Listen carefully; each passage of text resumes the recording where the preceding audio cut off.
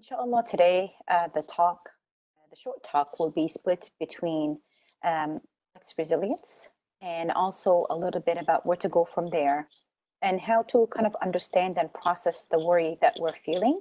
What is normal? What's maybe not very normal?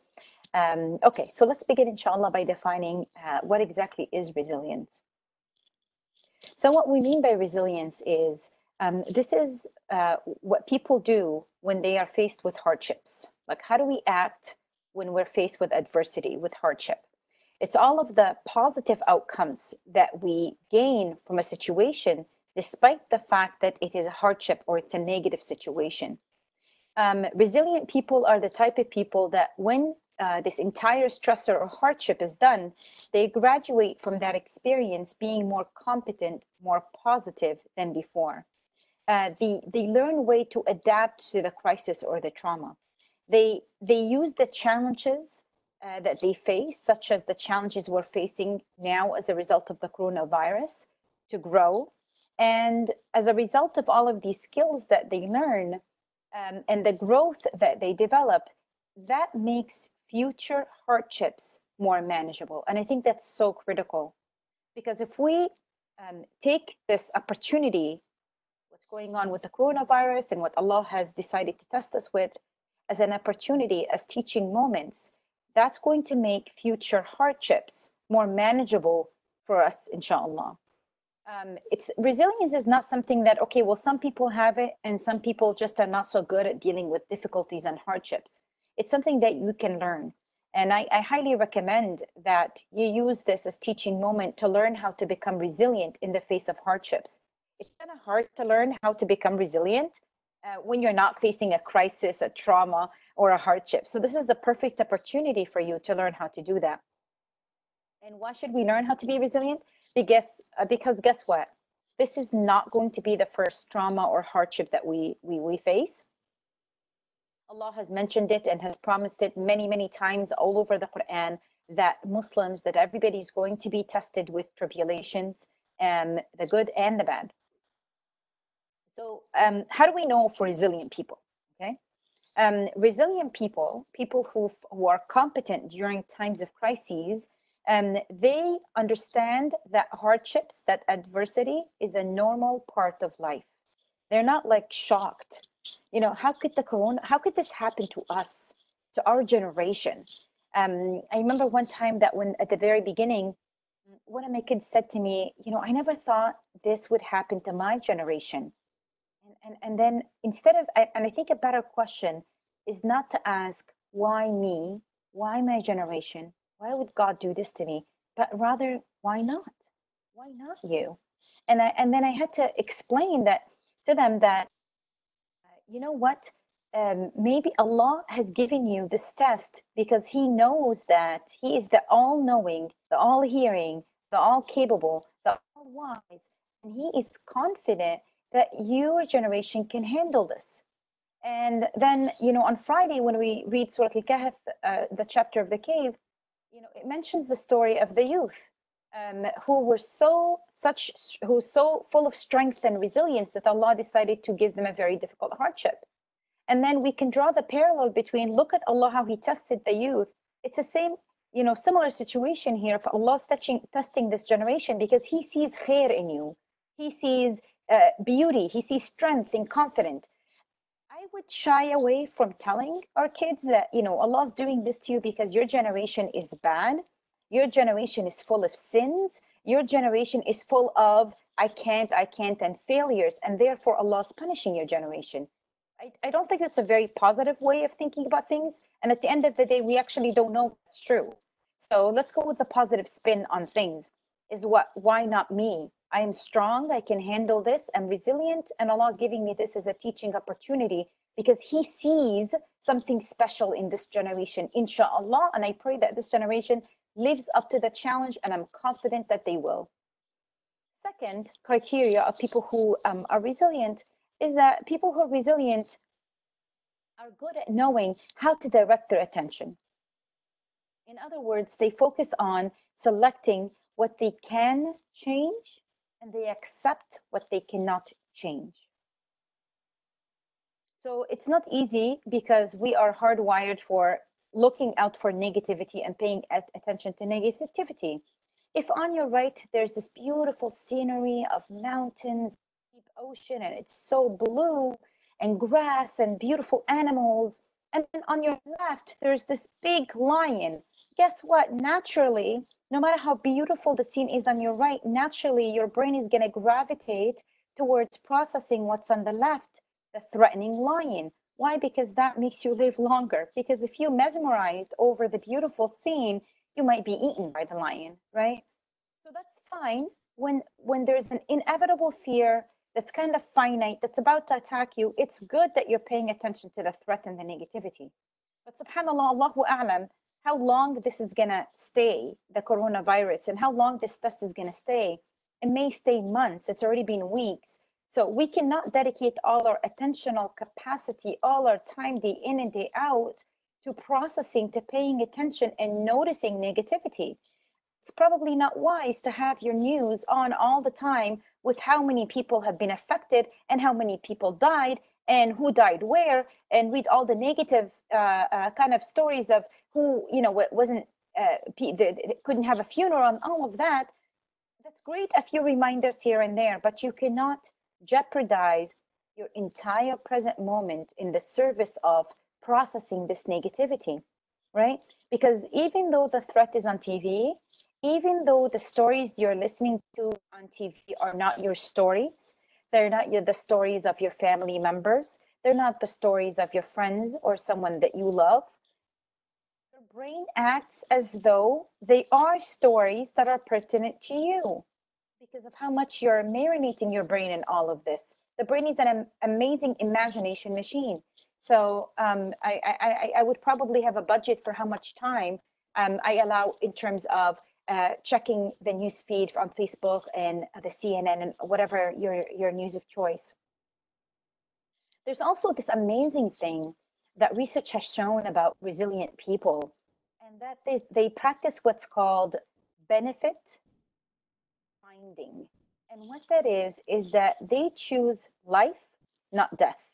They don't lose what they have for what they've lost. So, God forbid, if we think about someone who's lost their child, right? I can't think of anything that's more devastating than that.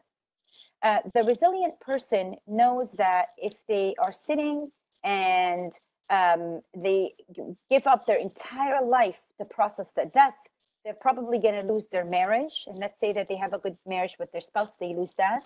They may lose their relationship with the remainder of children, the ones who are alive. So the resilient people do understand that we're not going to lose what we have for what we've lost. It doesn't mean that their sadness stops, not at all. The other thing that is probably not, it's important all the time, but it can't be more important than nowadays. And that is to be cognizant of our blessings. I know it sounds so like, oh, okay, gratitude, everybody's talking about that. But the research on gratitude is so clear that more gratitude leads to less depression, less sadness, more happiness, more resilience. Even if it's just as simple as you dedicating a few minutes of your day to writing down 3 things you feel gratitude for. Subhanallah, we say Surah Al-Fatiha every single salah and every single rak'ah. There isn't a rak'ah or a salah that's going to be acceptable without saying the opening chapter, right? And the first ayah in this, I mean, some people say Bismillah ar-Rahman ar-Rahim is the first ayah, but the second one or the first one, depending on, is Alhamdulillahi Rabbil Alameen, right? It begins with the ultimate praise to Allah subhanahu wa ta'ala. So if that is kind of an analogy for how we should start everything that we do, with some sort of gratitude. And subhanallah, before it all started, and at the beginning of 2020, there was a few things I said, okay, this year I want to focus on, and gratitude was one of them. That I said I really want to spend time and be very mindful of the blessings and marinate my mind in the blessings that Allah subhanahu wa ta'ala has chosen for me, no matter how simple they are. And on the dua, Allahumma lakal hamd kama yanbaghi li jalali wajhika wa 'azimi sultanik. Love that dua of gratitude, ultimate gratitude. So notice, take notice of what you have, and it could be something very simple, right? But for you, just like that, it might, the amazingness of it might be in its very simplicity. So go ahead, be kind of like a hunter, a detective of noticing things that are well in your life instead of dedicating the whole day for noticing everything that has gone wrong in your life and how it's changed. The third thing that resilient people do is that they do what is helpful to them, not what's going to hurt them. So, if somebody lost a child, is going through their pictures all the time and watching videos of their birthday and their graduation, is not going to be helpful. And resilient people know that, to close that file and to stop looking at the picture, because they realize that it's hurting them, not helping them. Is watching the news 24 hours helping you or hurting you? You got to be mindful. You have to be grounded in the moment to say, what am I doing in this moment? Well, and how am I feeling? Well, I've been watching, the CNN for, 3 hours, and, I don't feel good. I feel like, as a parent, I'm stressed out. I'm yelling at the kids. I am angry. I feel sad. I feel like, all of these things. Then as a resilient person, you should be like, then I gotta stop doing that. Then tomorrow, I cannot continue to do that because it didn't make me feel very good today. And I like this term. I kind of came up with this term during this crisis as I was thinking a lot about what's going on and how are people, different people, strong people, religious people, resilient people, how are they handling all of this? And a term kind of like came to mind that I like to call spiritual resilience. And how I define spiritual resilience is that this is your relationship with Allah subhanahu wa ta'ala during the crisis and after the crisis. You ask yourself, how is your relationship with Allah subhanahu wa ta'ala during this crisis? Is it one of dismay, and is it one of questioning of why is this happening to us? We are good people. How could this happen? Is it one of like questioning, well, what's next? What the future might be like? And I'm very uncomfortable with this uncertainty. Or is it a relationship where there is now some sort of, like subhanAllah, for me at least, I'm a perfectionist. I like to calculate things. I like to plan A, B, C, and D. And I'm very uncomfortable with uncertainty. And when this crisis happened overnight, I had to change the way I teach at university. I had to change the way I parent. I had to change everything about my life. But that wasn't the teaching moment for me. The teaching moment for me was the fact that I had control over tomorrow. And my gratitude came in when I realized that I have cognitively, spiritually grown up as a person to be comfortable with that uncertainty. And subhanAllah, I felt enormous amount of gratitude when I became, okay with uncertainty, when I became focused on today. And when I was like, okay, tomorrow, I don't know exactly what's going to happen, because literally at my work, every day was new instructions for what's going to happen until this day. The administrative process, everything has changed and there's new rules every day. And this has built such a capacity, such flexibility in the way I think about things that I am so full of gratitude for. So again, spiritual resilience has to do with how is your relationship with your Lord, the one who owns tomorrow, the one who owns yesterday, the one who owns today, the one who owns what would have happened today should the impossible have happened. The one who owns what would have happened tomorrow should yesterday be a different day. All of these possibilities, Allah subhanahu wa ta'ala is aware of them. Don't think about it. It's not, take it off your mind. This is, subhanAllah, a mercy of Allah subhanahu wa ta'ala to say, uncertainty tomorrow belongs to me. Okay?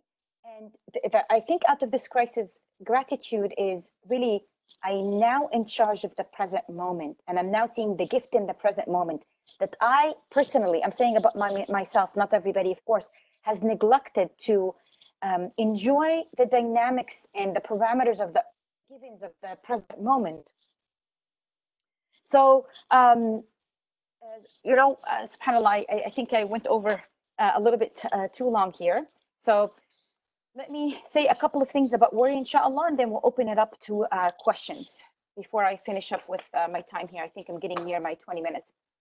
So how do we deal then with this worry? So we said that, okay, the uncertainty is a very normal part. We're going to use this as an exercise, as a teaching moment to become resilient people. Alhamdulillah, I hope, inshallah, we all agree on that.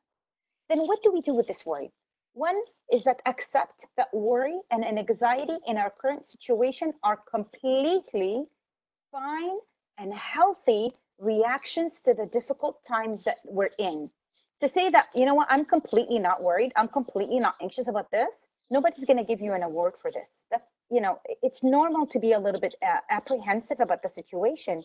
And it's a good thing. It's also another ni'mah, another blessing from Allah to be a little bit worried, because this worry is going to make you, motivate you to put a mask on. It's going to motivate you to wash your hands frequently. It's going to motivate you to not go out as much. So it's a part of our motivational system. It's another blessing from Allah subhanahu wa ta'ala. Okay. And then the other thing is that when you have these worrisome thoughts, don't judge them. Like, subhanAllah, some people are really harsh on themselves. And some of the things we say to ourselves, we wouldn't dare saying to our enemy. I'm not even going to say friend. So don't be judgmental of yourself. Don't say, here I go again. I'm being worried. Here I go again. I'm the worrier. Here I go again, as everybody always calls me, like an anxious person. Here I go again. My iman is weak. I'm not believing in qada and qadr. Stay away from judgment. You have a worry thought. Let it, inshallah, pass by. Don't be judgmental of it. The other thing I highly recommend, inshallah, is that when we are in a fearful situation or a negative situation, or when we are feeling threat, our attention naturally shrinks and it narrows to focus on what is causing the negativity and the threat. This is our autopilot. Unfortunately, during an epidemic, that threat, that danger, that negativity might be on for many, many more weeks, maybe months, maybe years, Allahu A'lam. And I'm now comfortable with that uncertainty. So in other words, you're going to have to be intentional about finding positivity, about not missing out. Like, there's going to be moments in this, your family dynamics have changed as a result of this epidemic. Don't miss out on some of the cute things that are happening in your present moment. So the other thing is, be comfortable with your present moment, because you're focusing so much about how to, fight with this negativity and how to control this negativity and work out what's going to happen tomorrow. Enjoy the present moment. Be very comfortable with this uncertainty. Be flexible with your routines, right? This is not going to be like, this is not working from home. This is a brand new problem that we are still working out the solution for. This is not going to be the classroom has moved to home. That's not true. We're not replicating the classroom at home. Should we? And we shouldn't aim to replicate the classroom at home. This generation, the people alive today, the ummah alive today, is going through from our own experiences. Of course, in our past, this is nothing, right? Many other hardships have happened. But this is for our own experience, our limited experience is a little bit unprecedented. We're still working out the solution. We don't want to haste into thinking, okay, we figured it out. We're going to work from home. We're going to do classrooms from home. Everything has changed. Be flexible and, and maybe learn from this change, and I'm going to end with this, inshallah. People say, when are we going to end with this so we can go back to normal? I want to ask the question, and I want to end with this question. Who said that the way we lived before was normal? So I'm going to stop here, inshallah, and to try to take some questions, bi'idhnillah. Welcome everyone that's on the talk. Can you, if anyone has questions, can they use the raise hand option? Or you can type your question in the chat box if you don't want to ask it on the screen.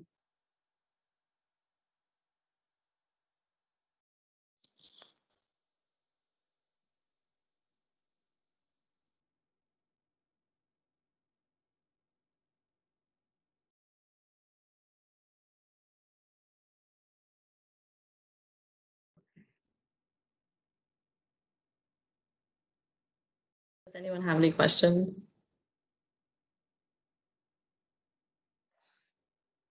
Um, if there are no questions, I really want to thank you. It was really great learning the different attributes of resilient people and how we can adapt it in our lives. And this idea of spiritual resilience, which kind of reminds me of like this idea of tawakkul as well. There's a question that just came in. Are there any particular tips for different age groups to practice resilience? Yes, resilience. All ages can practice resilience. So, so for example, for kids, let's say that young kids, elementary school, kind of their thinking is very concrete. So one thing is that when they're feeling frustrated, and there's going to be a lot of frustration, right? Their Zoom is not working, their homework didn't go through, they're feeling frustrated. A lot of times they might look like they're sad, but really they're angry or frustrated. They might look like they're angry, but really they're sad. So this is a beautiful exercise that now we have time to help them figure out that no, all of this is not just called sadness. All of this is not just called frustration. So what you're feeling right now, Sarah, or Fatima, is because you are frustrated. Your homework didn't go through. Okay. So how can we work with this? So instead of like going to pull your brother Ahmed's hair, or hide your sister's cell phone because you're so frustrated, how can we deal with this? And how can we label our emotion the right way? And subhanallah, when you tell them this, number one, they're shocked that you're so calm as a mom. Right. And then subhanallah, just like what I mean, if you're a mom. And then and it's a teaching moment with them that will stay beyond this. I urge everybody not to miss out on the teaching opportunities in this beautiful blessings from this crisis, if you will. It looks like another question came in. I think it says, what advice do you have for this during Ramadan? Yeah, okay, yeah, I saw that in Arabic. Okay, so the advice that I have for Ramadan is one that a week before Ramadan, or whenever you're comfortable, inshallah, yeah, you should be having a family meeting. And you're gonna have that family meeting. The youngest person is gonna be as involved as the head of the family, right? So the youngest person is gonna contribute to, because subhanAllah, sometimes we as adults are boring people that don't have good ideas. And then you have your first grader coming and saying the best idea ever. It's like, oh, we didn't think about that. We didn't think about dedicating a whole room to prayers. So, and have them get involved. So a week before, ask the kids, okay, your task is going to be, okay, the chore is going to be, we're going to decorate the house to make it so it reflects that Ramadan is coming. So, and the house, they might make a mess doing this. And for me as a perfectionist, I have to work on that. But, inshallah, your flexibility with the mess is better than mine. But we're going to have a meeting about, okay, so how is this going to look like Ramadan? What saying, what are we going to miss out from not having Ramadan in the masjid? Let's talk about what are we going to gain? How is this Ramadan going to be the best Ramadan ever? Like what are certain things that the situation allows us to exercise that will make this the best Ramadan ever? Your children might be saying something like, we're going to sleep in a little bit more. Okay, alhamdulillah. So does that then mean, Ahmed, then that we can like wake up for Fajr maybe half an hour early and we can do Qiyam together? Does that mean we can increase our Quran a little bit more? So, but have all the ideas. Every family has its own dynamic, come from that family. Decorate the house. Each person can have like their own of like, how are we going to decorate the house? An idea that I saw and I really, really liked is that have a room, take out things from that room, prepare it with rugs for prayers. So then this is going to be the room that we do Taraweeh in, right? That we do the Jama'ah in, and we pray together in, that we're going to do Quran in. Everybody that needs to come and do religious, they're going to come to that room. And subhanAllah, that room, that floor, that ground that you're praying in as a family, Yawm al-Qiyamah, on Judgment Day, will come and testify.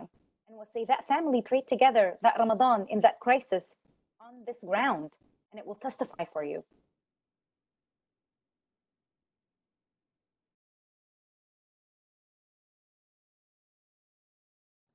Do we have any other questions from anyone else? That was really great advice on how to prep.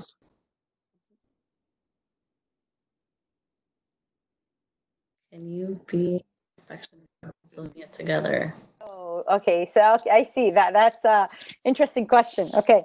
I think so. A part of me, and I'm putting my vulnerability out there, is that I really had to work on my perfectionism for many, many years.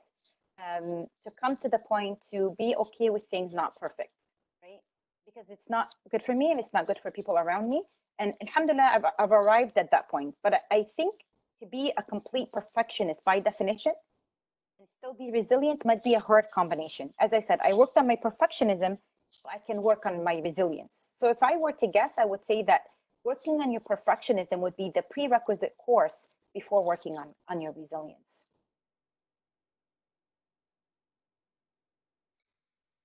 I don't know. Assalamu alaikum. Alaikum salam. I have a question. After like a 1 month or 2 months, when the crisis is over, I'm sure people, they're going to go back to school and work and whatever they are doing. And I'm sure there's going to be some anxiety and some fear. What do you think, what's the best resource for those people that they are worried or scared to go back to normal life? I mean, excellent question. Is the imam at the mosque, or do they need a psychiatrist, or what do they think? What do you think? What's the best resource they have after they go back?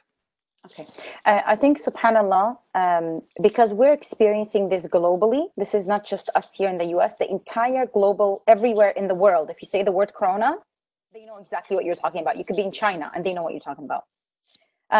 So we have to use also the present moment as I ended my talk, and to say to ourselves, what does normal mean to us? Do we want to go back to normal? Because maybe this is the time where we have the courage to say, you know what, how we lived before was not normal, and I don't want to go back to that kind of life again. And then you adjust what your new normal is going to be. I imagine that that adjustment for a new normal is not going to be just for us. Everybody's going to have to adjust to a new normal. God knows how long this is going to last. Now, your question has an excellent element to it, and that is that not all of us are going to find this shift back and forth easy, or are going to come out stronger from this one. And some people might be really affected by this, that they might then develop into anxiety disorders or into depression. And we shouldn't judge these people as not religious or as weak, because there are genetic predispositions. There are different life experiences that can make someone not benefit as much or find this much harder than someone who didn't go through these experiences. So and I've said this before, is that what you don't want to do is you do not want to inherit mental illnesses from this crisis. So if you feel like you're going down the slippery kind of road, or that you're already there and that the situation has kicked in your predisposition, then try to seek help as soon as possible. Your imam, your sheikh, may Allah bless them for dedicating time for things like that. But at the same time, you may need then a professional at that point. And there's a lot of Muslim organizations that offer very cost-effective, very reasonable cost in terms of therapy or counseling. Right. We have a question that also came in. Do you have any good recommendations how to build resilience? I lost you. Can you see the question again?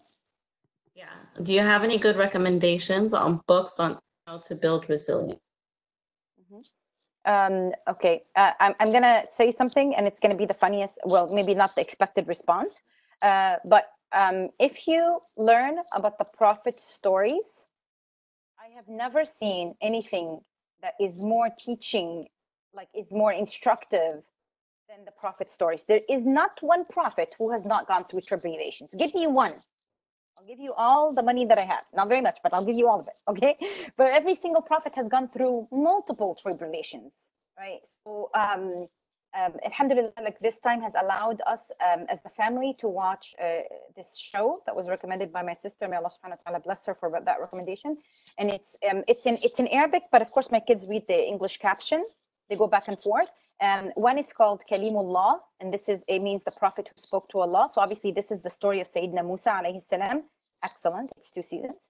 The other one is called Khalilullah, about the story of Prophet Ibrahim. This is translated to both English and French.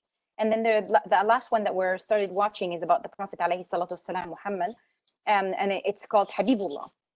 So if you want your kids to learn Arabic, it's good. They can go back and forth between the captions. But subhanallah, like what the prophets have gone through, and if you sit and contemplate and how they walk out of this, it's just unbelievable. Like, just I can go on forever about this. Nonetheless, though, there are many secular books about resilience.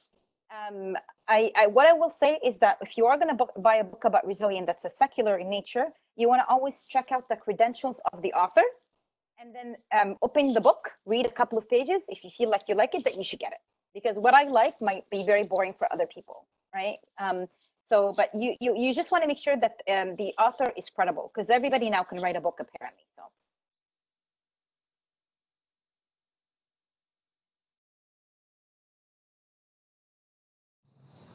Great. Are there any more questions for Dr. Assalamu alaikum. I do.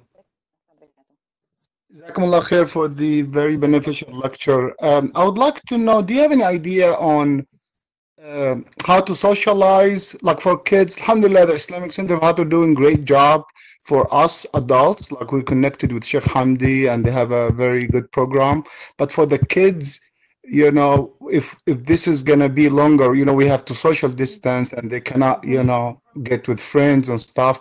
Do you have any ideas on how we can socialize and, you know, just have, you know, super hyperactive kids that, you know, it's hard to, you know, maintain, you know, keep them calm all the time. And then I know they want to see their friends, but they can't go and, you know, socialize. Any ideas on that? Excellent question. But if you may allow me one correction, it is impossible for our human beings that Allah subhanahu wa ta'ala created us as social. It is impossible for us to not be social. It's just impossible. Our chemistry, our hormones, our brain, our psychology, all of it only allows the parameters that we are social human beings. Perhaps what we're talking about is physical distancing. So I don't like that term social distancing at all. I prefer the term physical distancing. And subhanAllah, I was interviewed by the BBC and I made the same correction. So you can definitely, actually, I think during this crisis, we have become more social than before, right? So like now, I actually talk to people on the phone and we see each other on Zoom. There's a lot more talking to people that maybe I haven't talked to in many, many years. I say this, and I let my kids do this, is my especially elementary school, they get playtime, they get recess. I ask them to go on FaceTime with their friends. So I set up FaceTime kind of things for them if you have iPhone, or there's similar things in all kind of platforms. And I have her meet her friends face to face, not just on the phone, but to actually meet them face to face on the phone, on FaceTime. And she meets as a group with her friends, and they send funny cartoons to each other, and they share the screen. But they need to see people face to face, because imagine, subhanallah, if this lasts 2 years, Allahu a'lam, right? If this lasts 2 years, then you have a generation with zero experience with socialization. That's going to be creating psychopaths. We don't want that. So they must, for their proper development, including academics and for your sanity, they must be seeing people other than you, right? Like by FaceTiming, by meeting them at regular times, right? And have them, and it's very important that they also FaceTime different people. So it shouldn't be the same friends all the time, because they need to develop socialization with different kind of people. People they like, people they don't like, people they are similar to their age. We also, my kids meet their cousins on Zoom, right? But that is really important. The other thing is, I'm going to give you, as a parent, I can tell you that when you're home with your kids, all of a sudden that now you have to implement the rules. Instead of just a few hours they come to you after school, it's now the entire day. We're all one big happy family singing, I love you, you love me. Obviously, you get the sarcasm there. So you're going to have to kind of turn a blind eye for a part of the day. For my sanity, I decided that there's a chunk of the day where I'm just not going to be wearing the parenting hat, because we cannot be criticizing, we cannot be parenting, we cannot be patrolling 24 hours. That's a recipe for an anxiety disorders. You're going to have to let a part of the day where you're not being a parent, but a chunk of the day has to be that you're still a parent, that you're still enforcing the rules, but with full stability and with the understanding that was a big change for them. And maybe as kids, they're not good at verbalizing their frustration and they're doing it through overactivity.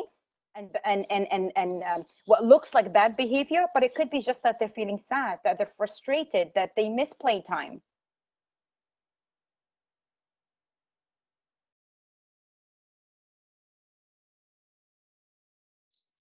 I can't hear anybody. I don't know what happened. Thank you so much for that. Assalamu alaikum.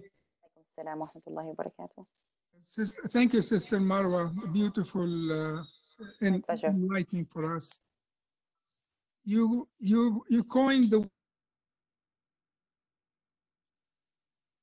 I'm sorry, I lost you. I lost you.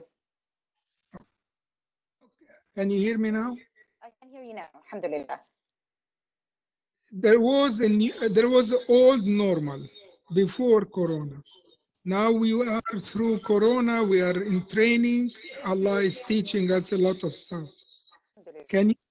What will be the new normal? What will be the accumulation of what we understand? What's your projection? Honestly, I don't know what the new normal is going to be. And alhamdulillah, I've worked on myself enough to be like, I'm okay with that. That we have to realize that we as human beings have a beautiful brain that no other organism on this earth has, right? Allah says that He created the human very special, very capable. And one of the capacities that the human being brain has is the ability to adapt in new situation. So this is the time to feel confident and to say, you know what, we have a crisis and I'm dealing with it. There's going to be a new normal. And so just like I dealt with the situation now, alhamdulillah, and I've learned from it, I'll be able to deal with the new normal. But more to that is that you're going to also, within your humanly capacity, direct what the new normal is going to be. So maybe this is a conversation that the adults in the house first want to have. So if you're married, your spouse, if you're an adult child living with a parent, you know, the adults in the house will have that conversation of like, you know, here's how we lived before. Inshallah, when this is over, do we want to continue normal the exact way as we want what we do? And you know, I asked this question to fourth graders, and subhanallah, they have so much wisdom. Like children, when we ask them, they have so much wisdom that we just need to stop and ask them, and you will be surprised what their answers are going to be if you give them time. And you know, one child, she said, you know what, I don't think I want to go fully the way that it was before. I think I want to change like the way we wake up. So instead of waking up early to go to school, like why don't we change that time? That's a change that may happen. Parents might find that their children, well, actually, that's what research show, that teenagers do better when they start later in the day. It might be that people might be thinking like, wait, there's more to life than working 60-hour weeks, right? So, and it's just going to be something that you as a family decide, you know, was normal okay for you? The way it was before, was that okay with you or not? But there's going to be time, and you have to love yourself. You have to exercise self-compassion and passion, meaning that inshallah, when you go back, it's another abrupt change. So give your time weeks to be like, you know what, I'm going to click into gear with time, and I'm going to be patient. I'm going to be compassionate with myself and the people in my family for whom I'm responsible, bi'idhnillah. You know, subhanallah, I want to just mention an example, right? The salah, the prayer, Allah subhanahu wa ta'ala mandates that we teach our kids to pray at age 7. But you know what? He gives them 3 years to get used to the change, right? So look at how Allah subhanahu wa ta'ala is so compassionate and kind with us.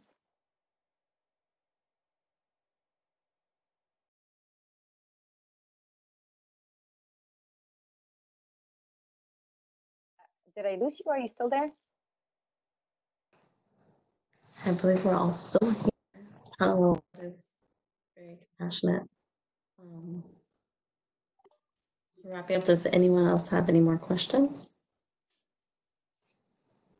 جزاكم الله خير دكتورة مروة. الله يكرمك. شكر الله لك وتقبل الله منا ومنك. الله يحفظك. إن شاء الله.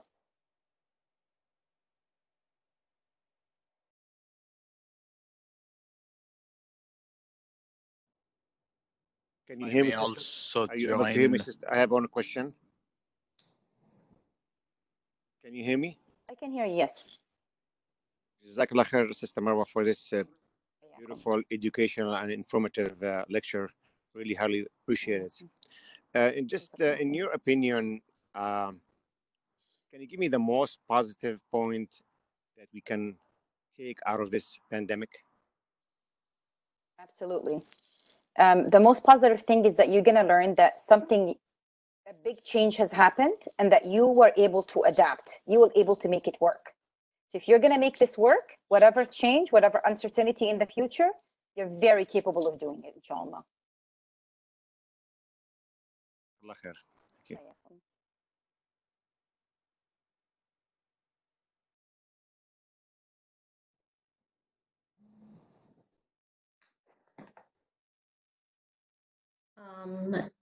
Okay, so this is being recorded and this will be on our YouTube channel, inshallah. I'm gonna unmute Dr. Zakil real quick. He wants to say a few words, so you weren't unmuted.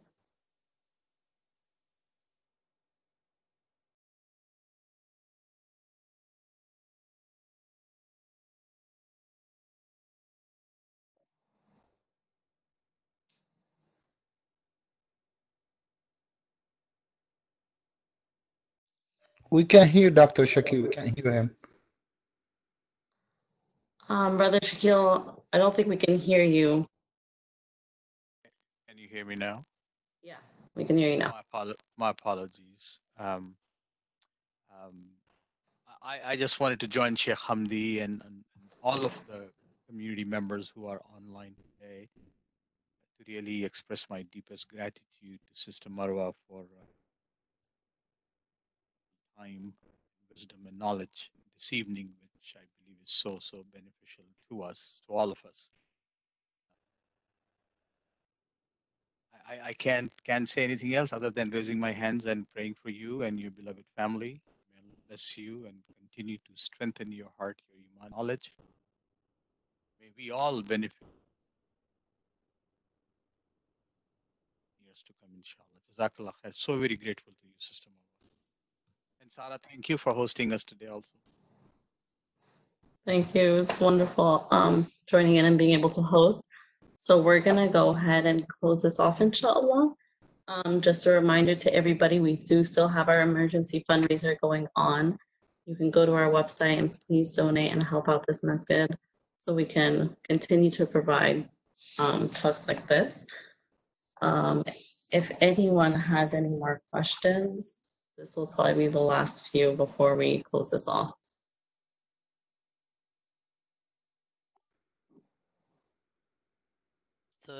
سارة جزاكم الله خير يا سارة إن شاء الله بإذن الله maybe Dr. Jawdat he will do some announcement and also we can end by أذان العشاء also raise أذان العشاء if we can humbly ask Sheikh Uthman to raise the أذان will be great إن شاء الله. I try to find Muhammad Zuhdi, he's not here, so Sheikh Uthman after the announcement by Dr. Jawdat if he has some إن شاء الله. يعني Sarah did the announcement, but I have one. I want to have a reminder. It's tomorrow, inshallah, with Dr. Al Khalidi at night. We're going to have a special dear guest with us. I'm not going to say the name, inshallah. We want everybody to attend so that you'll say salam to him. So be with us tomorrow night, inshallah. And Sheikh Uthman can raise the adhan. جزاكم الله كل خير.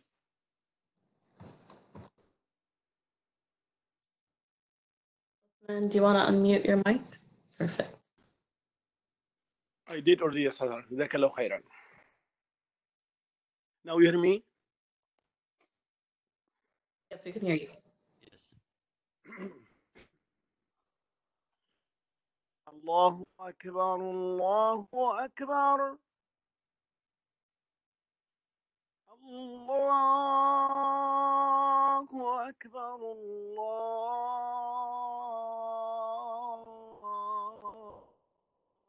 Akbar. أشهد أن لا إله إلا الله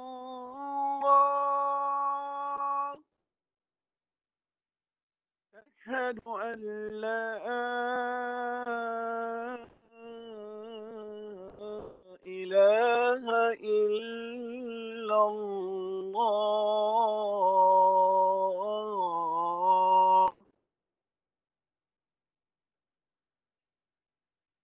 أشهد أن محمد رسول الله.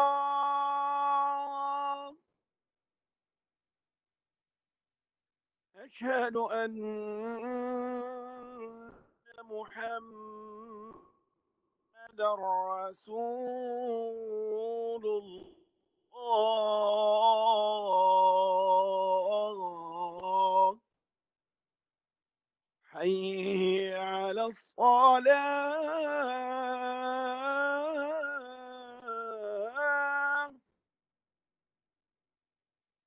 حي على الصلاة.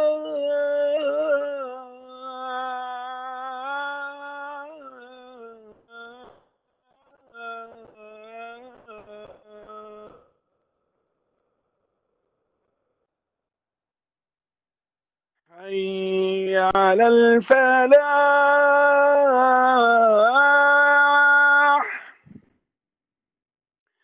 حي على الفلاح.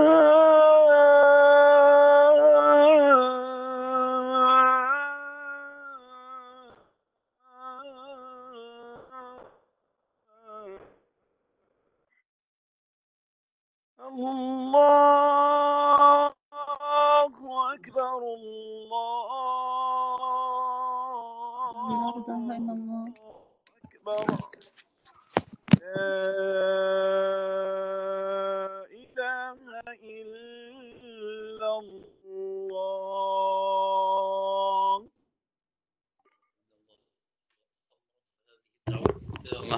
والصلاة القائمة آت سيدنا محمدا الوسيلة والفضيلة والدرجات العالية الرفيعة وابعثه اللهم المقام المحمود الذي وعدته إنك لا تخلف الميعاد. جزاكم الله كل خير. شكر الله لك يا سارة وتقبل الله منا ومنكم. شكر الله للدكتورة مروة عزب. شكر الله للجميع. تقبل الله منا ومنكم. نختم يا سارة with دعاء. سبحانك اللهم وبحمدك نشهد أن لا إله إلا أنت نستغفرك ونتوب إليك. بسم الله الرحمن الرحيم. والعصر إن الإنسان لفي خسر إلا الذين آمنوا وعملوا الصالحات تواصوا بالحق وتواصوا بالصبر. اللهم اجعل جمعنا مرحوما وتفرقنا من بعده معصوما ولا تجعل فينا ولا منا شقيا ولا محروما. اللهم اصلحنا واصلح أولادنا وبناتنا وسائر المسلمين. اللهم احفظنا والمسلمين والمسلمات من بين أيدينا ومن خلفنا وعن أيماننا وعن شمائلنا ومن فوقنا. نعوذ بعظمتك أن نغتال من تحتنا. ربنا هب لنا من أزواجنا وذرياتنا قرة أعين واجعلنا للمتقين إماما. ربنا أوزعنا أن نشكر نعمتك التي أنعمت علينا وعلى والدينا وأن نعمل صالحا ترضاه وأصلح لنا في ذرياتنا إنا تبنا إليك وإنا من المسلمين. ربنا ربنا ربنا اغفر لنا ولإخواننا الذين سبقونا بالإيمان ولا تجعل في قلوبنا غلا للذين آمنوا ربنا إنك رؤوف رحيم. اللهم اكشف البلاء والوباء عن العباد وعن خلقك في كل مكان يا رب العالمين وردنا إليك ردا جميلا. اقبل توبتنا واغسل حوبتنا وأحسن أوبتنا. اللهم بلغنا رمضان وارزقنا فيه عملا صالحا متقبلا. صلى اللهم وسلم وبارك على نبينا محمد وعلى آله وصحبه وسلم. جزاكم الله كل خير. إن شاء الله إلى الله بإذن الله ونراكم إن شاء الله. We'll see you إن شاء الله at 6 o'clock for the حلقة of Quran إن شاء الله. السلام عليكم ورحمة الله وبركاته. وعليكم السلام ورحمة الله وبركاته.